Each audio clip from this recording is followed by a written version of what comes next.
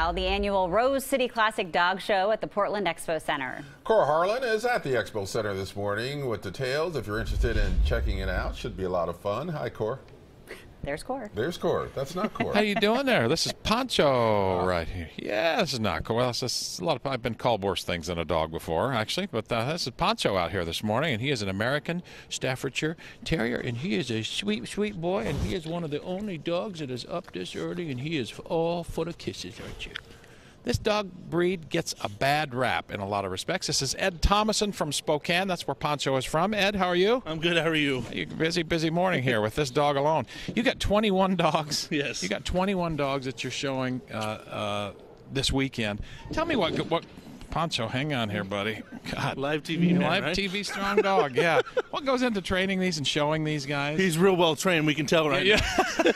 Some of this is not part of the show, I'm guessing, right? It's a full-time job. We travel the country going to dog shows all over the country, and believe it or not, he's actually really well behaved in the dog show ring, but not necessarily in the pet world. He gets away with a lot, as you can tell. Now let's talk about the show itself, because I'm told now this is a pretty big show as far as dog shows go, and I mean nationwide, a pretty big dog show, and maybe even a stepping stone to the Westminster Dog Show at some point, right? No, absolutely. Westminster's just a few weeks out, and every year the new points start, so this is kind of like a race for everybody, and Portland is one of the biggest shows in our country, and it starts out the new year, so if you're a top dog in America, you're in Portland at this dog show. And what makes a good American Staffordshire Terrier? What makes Pancho a good dog besides eating the mic flag? No, it's going to start with temperament, just like any dog, and you can tell he's an outgoing dog.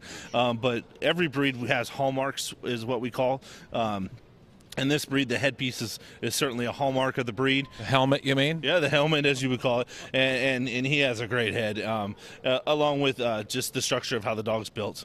All right. Ed is showing 21 dogs this weekend, and believe it or not, he has another job. So this is a hobby, I guess. Well, maybe not a hobby, but a job or a hobby job. Career. It's a career for sure. Right, yeah, for sure. All right. Say goodbye, Pancho. We'll have Pancho maybe back here a little bit later from the Rose City Dog Show this weekend out at the Portland Expo Center, and you can come out here and see Pancho for yourself. He's a good boy. Oh, good yeah, boy, he gave you some good kisses. Oh, get some more. There you go. He gives you good kisses. Right on the mouth.